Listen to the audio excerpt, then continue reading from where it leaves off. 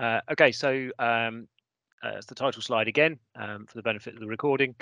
So my background, I have 12 years experience of being in the RAF as an engineer officer with varied platform experience.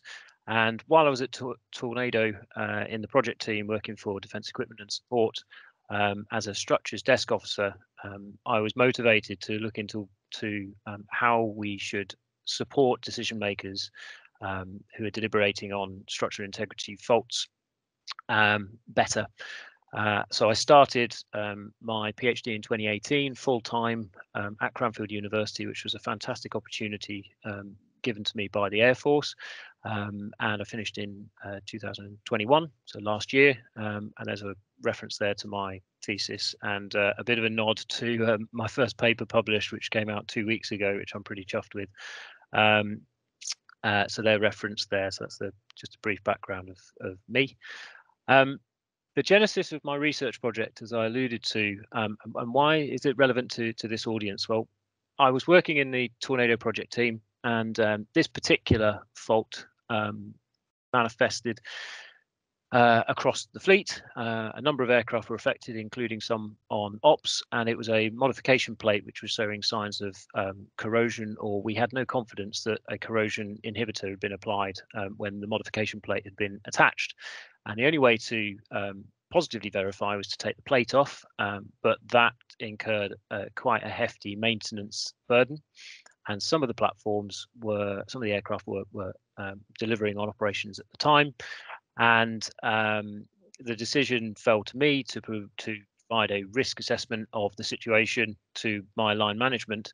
And there was an expectation for me to provide a probabilistic interpretation of how likely it was that this would influence the airworthiness of the platform.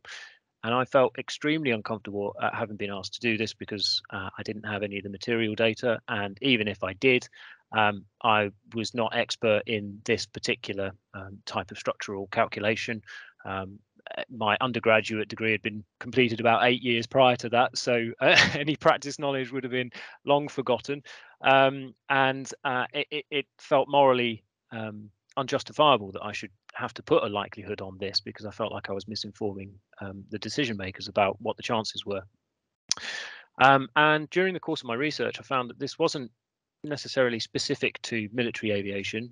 Indeed, the Challenger disaster in '86 had similar circumstances where judgment was used to try and stop the flight, but unfortunately, because the data was uncorrelated, their judgments weren't listened to, and the aircraft launched and ended in disaster, as most of you should know. And then in a slightly different context, this is the railways, UK Railways network.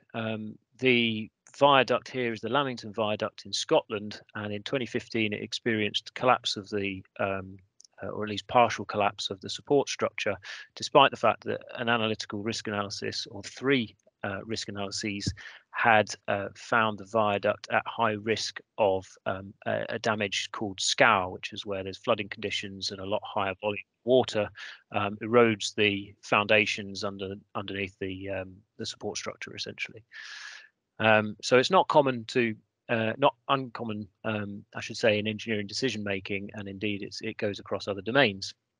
But specifically, what I was interested in is risk decision making in operational environments, and specific towards structural damage, because that was the genesis of where my motivation came from. But the particulars of the context were that I was interested in aviation domain, in situations where there was an existing risk management system operating and directing how people should act, where there were operational constraints on time, resource, and information, and where there was a human component who was required to select an intervention. So with that brief introduction, the purpose of this presentation is really, I don't want to do a step-by-step, here's what I did through my thesis along the lines of what my Viva was. But what I want to do is try and convince you that more attention should be paid to judgment-based decision-making about aircraft engineering risks, specifically contextualized by structural faults. So I'll step you through the context definition in a bit more detail, talk a bit about the theory and practice that informed where my research went, and then talk about the judgment based decision aid that I generated and tested through my research and formed the basis of my PhD.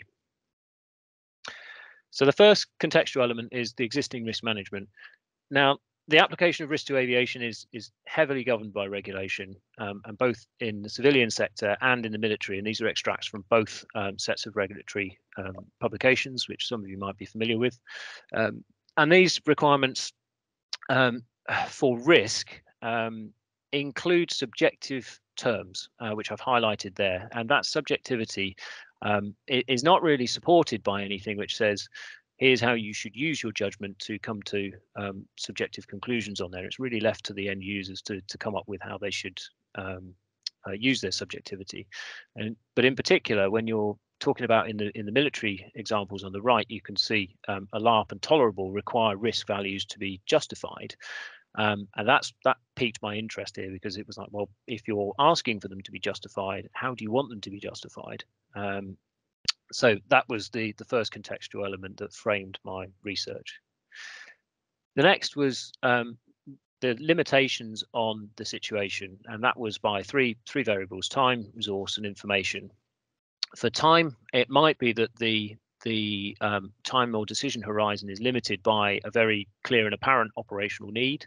But it also might be self-imposed, so it might be your own personal motivations to meet a deadline for a decision, because you're expecting your reputation to be affected if you haven't been able to make a decision on something critical. In terms of resource, it might be that the tools or the equipment that you've got, or even the people that you have, cannot deliver you the requisite solution to your fault that you're deliberating in that circumstance. And then from an information point of view, it might be that the advice that you've got access to or the repair instructions that you're using might not be supportive of the particular circumstance that you're dealing with. So they're the operational constraints. And then finally is the human component. And here we very commonly expect decision makers that they're empowered to make decisions about risk in the maintenance environment. In the military, we classify them as SQUEP, suitably qualified and experienced person.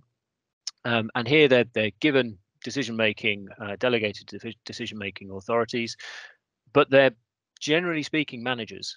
They're not specialists who know how to do finite element methods or particular analytical techniques on structural faults. So that's something to bear in mind as I'll present the next couple of slides.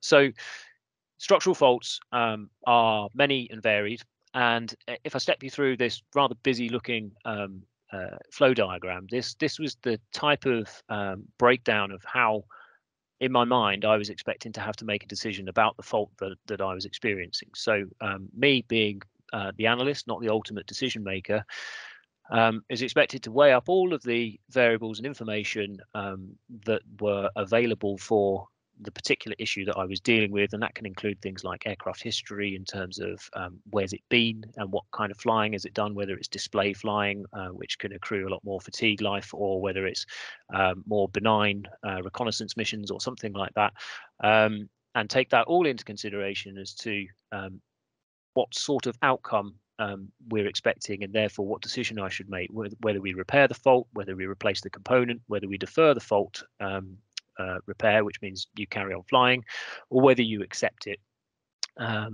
as it is. And I've put in there the 4 T's as well, which you might be familiar with for risk management, which is a common expression for how to deliberate on your risk treatment. And then that would be put forward to a decision maker who'd then add some more value judgments on things like what does the contract say, what does the regulator say, and other such value judgments.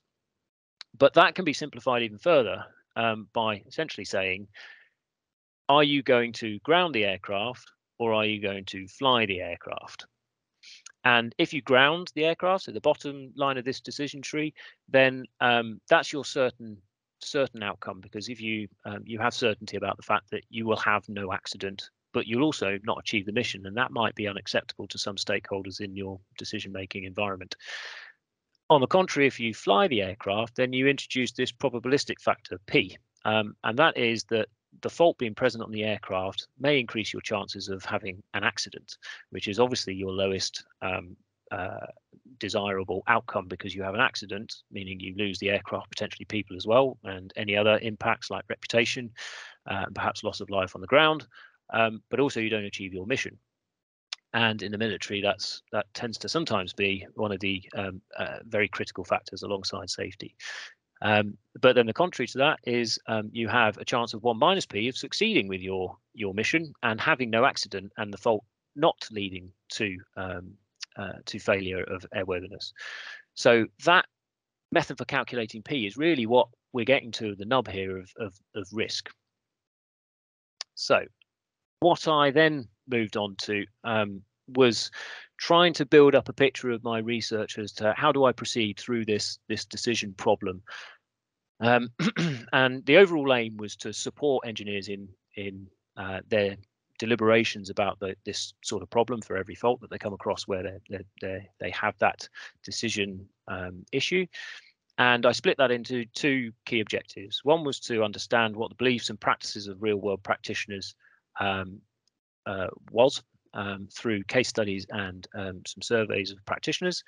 And another was, and the second objective was to then use those results from that information gathering exercise to then create a decision aid to support those decision makers better under operational constraints, the constraints that I mentioned earlier.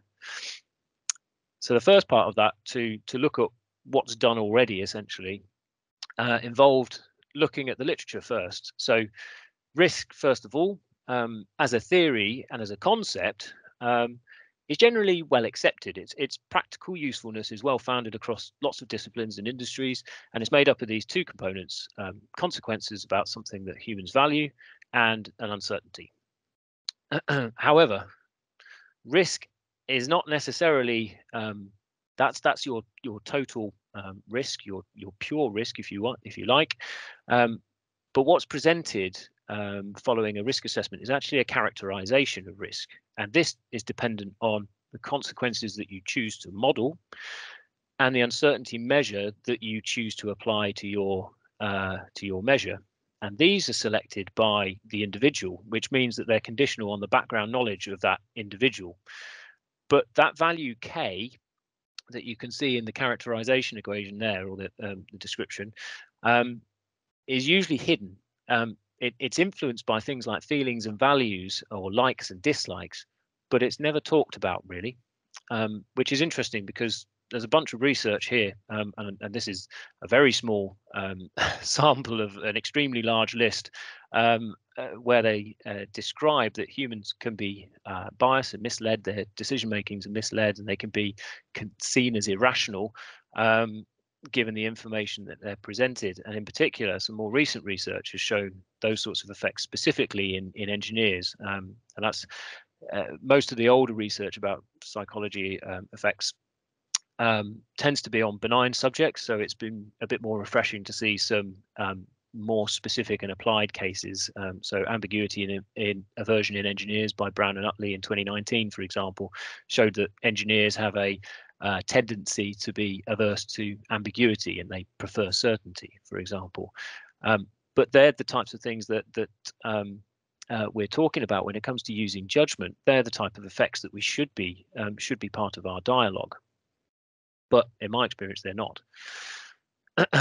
A great example of this is the World Economic Forum. In light of the COVID-19 pandemic, they appear to have increased their risk assessment of, or increased the value apportioned to what's the term that they've used? Infectious disease. So here in 2019, before the pandemic arose, it's way down in the list of the most important. Top right is where your most important issues are on each plot. But then in 2021, you can see it's moved slightly. But I'm sure the risk hasn't increased. It's just the understanding of that risk has increased. And that can only be attributed to things like background knowledge of the issue that you're talking about. So we're as susceptible to heuristics, and in this case, it might be the availability heuristic, Another example of that is where when the Twin Towers were struck by a terrorist attack, people commuting between New York and Washington, I think it was New York and Washington, feared that they would be caught in a similar terrorist attack, so they started driving instead. But the objective risk of driving is much higher than flying, so they were affected by the availability heuristic there as well. But that was their choice and their decision given their risk assessment of flying. With specific regard to structural integrity risk, I delved a little bit into what work has been done on structural integrity risk measurement specifically, and they're very technical. I won't go into the details, but there are lots of different analytical techniques, very probabilistic in their form, using simulation and very dependent on properties that fly in the face of the operational constraints in which maintenance decision makers are operating, as I've described on the right there. So there's reliance on expertise to be able to use such analytical techniques or computer simulations and relevant models for the particular fault that you're dealing with.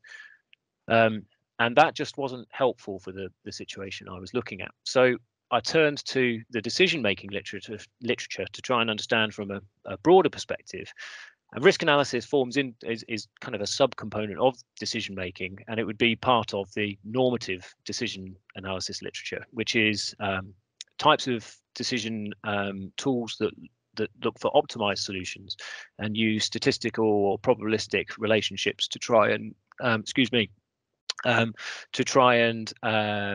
give you a rational outcome in accordance with the axioms for rational action and rules for probability. But the competing field of descriptive decision analysis, which is largely formed from psychology, this field of psychology, has identified that humans aren't rational, and even if presented with a rational looking decision problem, they will act irrationally under some circumstances as a consequence of heuristics and biases. And one particular theory which has fallen out from there is the dual process theory, which will become relevant and I'll describe in a bit. And then the last field is the prescriptive decision-making paradigm, which really attends to how to generate a decision aid for people in given circumstances, and it attends to the bounded rationality of an individual. So, not talking. There's different types of rationality in accordance with philosophy. And this one in particular is bounded rationality, which talks about the individual believing that they're rational as a consequence of the situation they're in and the limitations of their cognition. And this really attends to naturalistic decision making, so decision making in natural environments. So I was quite excited to come across this field, but there was nothing specifically that dealt with aviation decision making or indeed structural integrity. But more generally with the field of decision making, what I found was there was an assumption that decision making or the type of decision making tool that you would apply tended to be proportional to the length of time you applied to a decision was proportional to the amount of time and the importance that you should apply to a particular decision. So, for example, if you're buying a house, for most people that would be an extremely important decision in their life. So they will apply a lot of time and thinking and effort to coming out with their decision conclusion.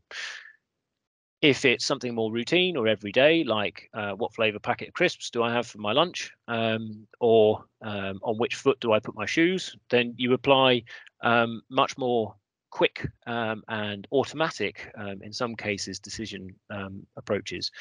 So you have less time that you need to apply that. But the sort of circumstances I was looking at where you had an extremely important and complex decision about a structural fault, which should, in theory, be given a lot of time and effort to come out with a solution, in some cases is not given the time that it needs to get a normative solution to it. And that's described by this plot here. So the circumstance I was dealing with was point D. Whereas I tended to find that points A, B, and C was where much of the literature tended to sit. The last area of decision-making literature was about decision quality, and I won't touch on this too much, although it had relevance to my thesis. I won't talk about it in this presentation, but it's the idea that how do you know that you're making a good decision? We tend to be influenced quite heavily by the quality of the outcome, but I wanted to know, how do you know a priori, before a decision, how do you know that you've done everything you can to make a good decision? And that's what this area of decision making is looking at.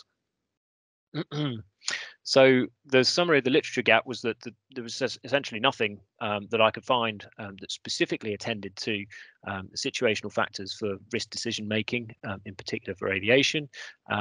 And I also didn't find any secondary data, i.e. information that already existed, which explained how practitioners performed in naturalistic scenarios with risk decision making.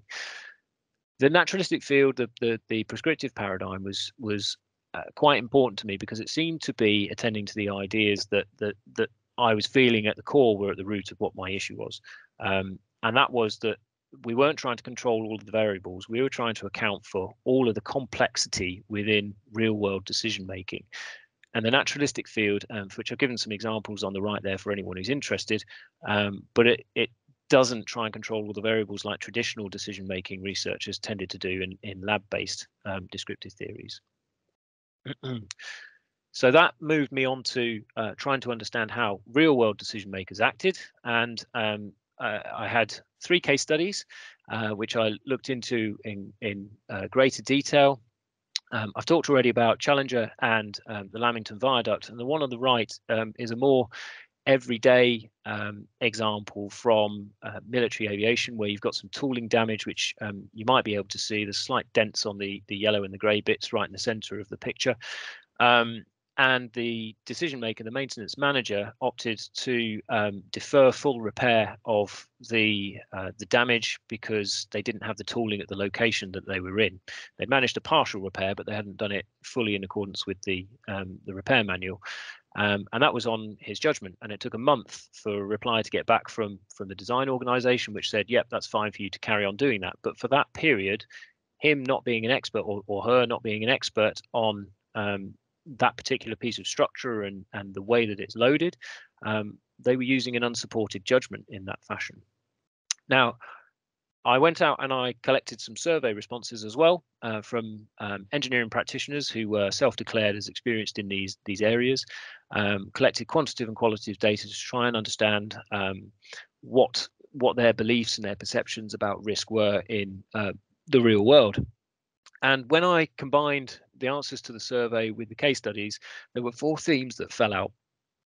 One was that risk concepts were useful to practitioners. Fundamentally, they were helpful in guiding how to think about these sorts of problems and being able to inform risk decisions. But there were differences in opinion as to how organisations were configured to handle structural integrity problems in particular.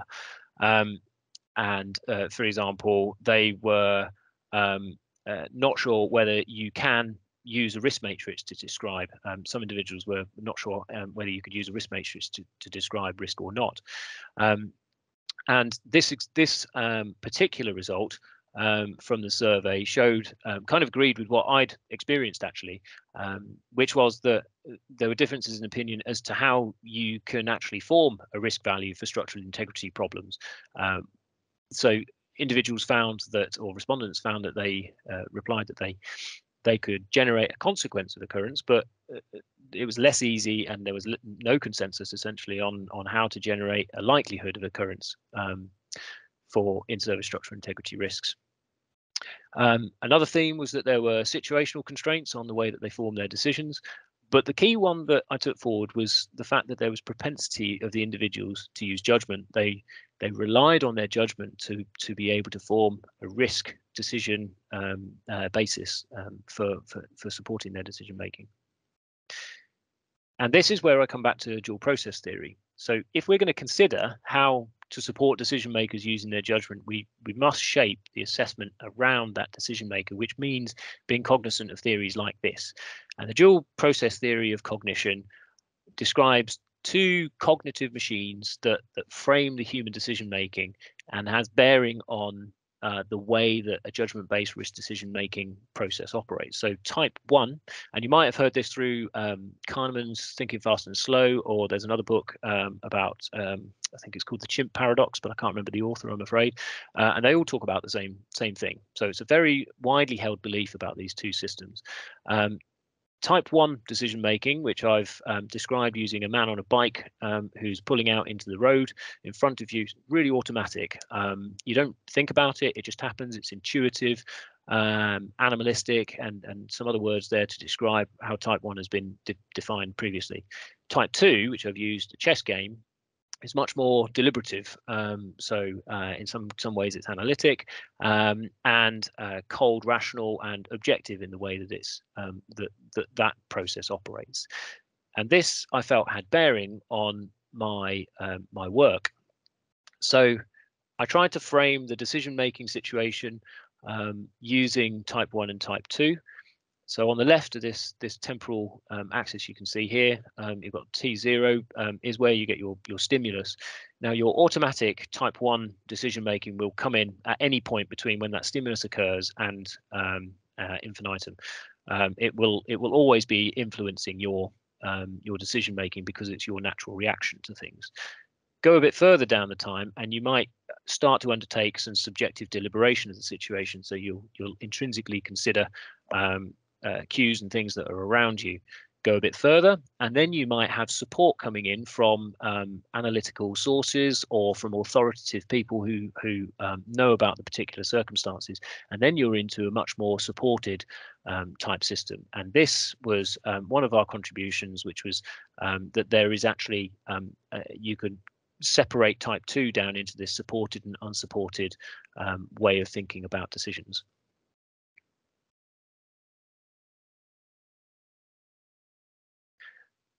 Now, one way to try and get your head into the space that mine was is to think about how you use your own judgment. Now, if I was to ask what the straight line distance was between London and the North Pole, some of you might already have an intuitive answer and pick a number out of thin air. Some of you might be reliant on some techniques if you know absolutely nothing about the geography of the world, and you might therefore try and bound your choice by using percentiles, as I've done here. So it's not likely to be more than 6,000 miles. It's not likely to be less than 2,000 miles, and somewhere in the middle is the most likely, which I think is somewhere around 4,000 miles. Turns out I was extremely far off. Oh, this has started not progressing. Are you getting the slides progressing? I've got a bit of a pause going on. Oh, there we go. Okay. Turns out I was completely off, and it's 2,662 miles. But if I asked you those other three follow-on questions, you might have your own way of building an answer into that. So, for example, take Swindon to Glasgow driving distance. You might say, well, I recently drove from London to Edinburgh, and they're roughly on similar lines of latitude. And the roads are both relatively straight going to them, so I can take a pretty good pot shot at it. And that might be where your judgment comes from. Now, in my view, this is how if you're unsupported by anything in an engineering context, you will make a judgment on situations based on experiences, on what you've been exposed to previously, on information around you. You might be influenced by technicians telling you that they've seen this before, those kind of things. But we rarely externalize that kind of information. So when I came to developing the tool, I wanted to take into account how to capture judgment, but I also needed to be aware of what the survey had said, that it needed to be not reliant on specialist skills, but it also needed to be usable in operational environments. So coming back to our naturalistic influences, what I generated was a what's called a fast and frugal tree, which is a heuristic device that is used for or has been researched in naturalistic environments using minimalist cues and terminates quickly. It's essentially a flow diagram, but it terminates extremely quickly and uses binary decision gates. So there are three gates there. The first one on the left, top left, is essentially, do you have to make an unsupported judgment in this circumstance that you're in? If no, then follow those supporting instructions that you've got, because you don't have to use an unsupported judgment. And that's obviously going to be a much more preferred way of moving than essentially using your judgment and your experiences, which are, as I referred to earlier, known to be biased. If it's yes, you do have to use your judgment unsupported, then move to gate 2, which asks the decision maker to form a sound judgment. And the sound judgment here is on the basis of informal logic, and asks the individual to try and arrange information about the decision-making circumstance, the information that they're using, in order to create a sound argument. And when I went through the training with the individuals who tested this, they were given a description of what they're looking for a sound argument. Then if you can form a sound argument, then you move on to gate 3, which is where you try and debias your answers as far as possible. Now, all of the, and I'll come back to that in a second, all of the terminations then lead down to this bottom block saying record the argument. Now, the benefit of recording the argument, I've used something called the Toolman scheme in here, which has been used previously by some Airbus employees to structure goal structuring notation type arguments about design choices for aircraft, and they were based in Bristol, I believe. But what this allows you to do is to describe and verbalize your judgment and the information that you're using in your judgment into a network of information, or a presentation of information. When you come to gate 3, you then have a set of information and a construction that allows somebody who's supporting you and debiasing you, a peer or an advisor or somebody that you trust, to look at the information you've got, and they can then challenge aspects of it and contribute it. And this is really bringing in the values of metacognition, which is essentially thinking about thinking. So you're thinking about your own thinking and trying to operationalize metacognition in circumstances where judgment is used routinely in aircraft maintenance. So the whole idea of the Toolman structure, to very briefly, is that you try and get from your grounds to your claim. And your claim in this case would be whether the aircraft is safe to fly or not. And your grounds would be your starting point. So it might be the damage that you've got, or some knowledge about the damage that you have. And you do that, you bridge between the two by using something called an inference license, which is essentially the information contained within, as you can see there, the bridge and the support. And then they're challenged by the voiding conditions. Now, the bridge and the support are essentially the information that you're using to allow you to get from damage to aircraft safe to fly. So it might be something like, I know that structure is tertiary structure, so it's not that important in terms of load bearing. It might be superficial or something like that. And your support to that would be your knowledge about why tertiary structure is not load bearing, for example, or the authoritative document which tells you that. The voiding conditions would be your assumptions about that particular argument and the information that you're using. So by writing that type of information down and getting it out in the open, it then allows the debiaser at gate 3 to go, well, hang on a minute, what about this? And they might be able to then contribute or challenge what you've put down, because they see holes in the argument. And an example of this is what I've got here, which is, it was post hoc, so it's not quite realistic, but it's what the type of consideration that I thought about for the plate removal on the Tornado. So the grounds were that corrosion was commonly identified on the wing skins during plate removal. So that was an experiential piece of information. We know that they found corrosion during previous plate removal. That made me feel uncertain. So my initial judgment was that the aircraft is not safe to fly. So how did I bridge those two together? Well, I know that aircraft usage is analogous. Therefore, if they're analogous, then and the usage is analogous, and they've been exposed to similar environments, then it's likely that the corrosion exists across multiple aircraft. So you can see there's a kind of deconstruction of what would be a really obvious and naturally inferred argument anyway, but by writing it down, you allow challenge to presumptions in arguments. So to test this, I built 6 scenarios, test cases, with a fictitious aircraft that looks remarkably like an F-15, but you'll note for the spotters out there that it only has one tailplane, thanks to the mastery of Microsoft Paint, and it also only has one seat, whereas the F-15 clearly has two. And the reason for that was to try and decouple anyone who had experiences of working on F-15 who were part of the test cohort from influencing the way that they judged this. And the intention was, it's a relatively new aircraft. I gave them some context of it and had them understand what the aircraft had been doing and what type of fleet it was and what type of flying it was. And then I built these textual scenarios based on, they were pseudo-real, so they were partly my experiences, but also some experiences that I'd collected during identification of potential case studies during the initial data collection. And then I plotted some images as well for them to try and understand visually what the scenario was. And there were 6 of these. And then I compared a cohort who'd been trained in my novel framework against a control cohort who had no training, were essentially given a blank text box and told, use the method that you typically follow. And this wasn't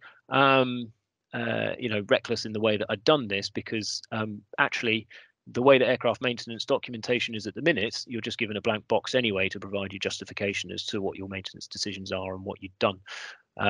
So that wasn't too silly in the way that I'd done that. So I used non-naive participants so that they could understand the test cases. 6 test cases, as I said, and there were 5 people in each of the cohorts of the intervention and control, and I paired those up by experience level. So if somebody said they had 5 years experience of structural integrity risk decision making, I'd pair them up, but that was in the intervention, I'd pair them up with somebody who was round about 5 years in the control, so that when the 2 answers were then compared, they were then not too dissimilar in the type of response you'd expect for someone of that level of experience. And I sought 2 types of result. One was the user experience. So how did the people who used the intervention find it? And they agreed generally that the intervention would be usable in the operational situations, which was great. And they were also very confident in the decisions that they documented. What I then did, the second result I was looking for, was to understand whether the control or the intervention provided better transparency, better justification, or which one was easier to understand. And I used 11 raters who compared 6 test cases each. And the results for this, and I've thrown up the full chart just in case anybody is a statistician and wants to pick holes in my my analysis. But essentially, I used an ANOVA test to compare the Likert scales that the raters scored. So which one is better and by how much was essentially what we asked. And the results showed that there was a statistical difference for justification and transparency in favor of the novel decision method, but there was no difference for ease of understanding, which is kind of expected, because the way that the information was presented would have been new to the raters as well. So I'm not surprised by that result, but it was great to see that from recording and audit trail perspectives, that the novel method provided better justification and transparency about the judgment that was made. So in conclusion, my research project identified that practitioners in aviation maintenance circumstances are compelled to make unsupported judgment-based decisions when they're constrained by their circumstances. My method found that there was some value in using a heuristic based method and documenting their arguments for supporting their judgment in operational situations. And I also found that novel method provided a better audit trail over an unstructured decision method, which I was pretty happy about, because that was what I'd set out to achieve 3 years prior to that. Well, in fact, before that, back in 2016 when I was at Tornado. So I was extremely chuffed that I'd managed to find a solution for that. There's a quick rundown of the contributions to knowledge there, but one thing to note, or a couple of things to note, is that as a consequence of COVID, there were some limitations on the way that I could test the framework, largely in the way that the sort of naturalistic circumstances that I could test it. So Gate 3 couldn't be tested because it was remote and virtual using an online survey platform. I couldn't test it in naturalistic environments and under differing safety climates for the same reasons. So there is some work still to do in testing this method, but I'm pretty encouraged by it, and I do have some opportunities now back in the Air Force to try and pursue, although they're not quite as widespread as I'd thought, but yeah, that was a summary of the contribution to knowledge. And then there's a big list of the references if anybody noted any of them throughout and wanted to dig those out later. But that concludes my presentation, and I'm happy to take any questions, and no hard questions from Laura because I've seen her in the audience. But thanks for your time. So thank you very much, Richard. It was an excellent presentation on a very contemporary. It's going to be always a contemporary issue for military aviation, structural integrity, especially with older aircraft, but also with newer aircraft as well, because new aircraft, have their own, array of problems in that regards in terms of, resolving structural integrity issues. So thank you again.